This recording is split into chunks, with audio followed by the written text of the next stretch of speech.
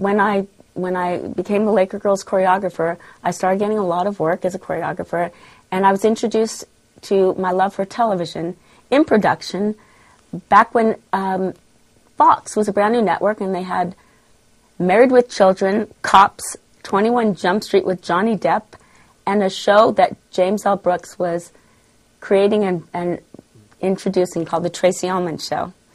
And I got to be part of something that was, again, another history-making, charming show. And I fell in love with television and production. And Jim Brooks was my mentor, and I learned from the greatest of greats. And I knew eventually I'd come back into that arena.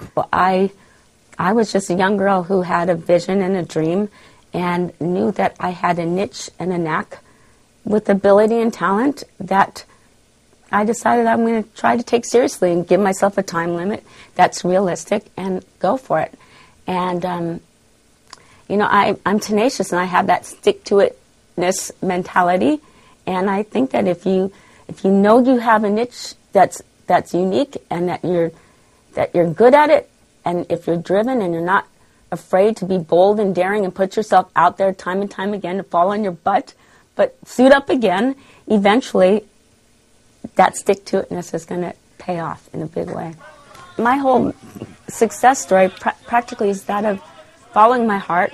I always believe heart wins out, and staying in that passion place and not be afraid to just be bold and daring and suit up again, even though you get rejected. Because if you stick to it enough and long enough, you'll get something. You are an amazing bright light to this show, and this is exactly what this show is about.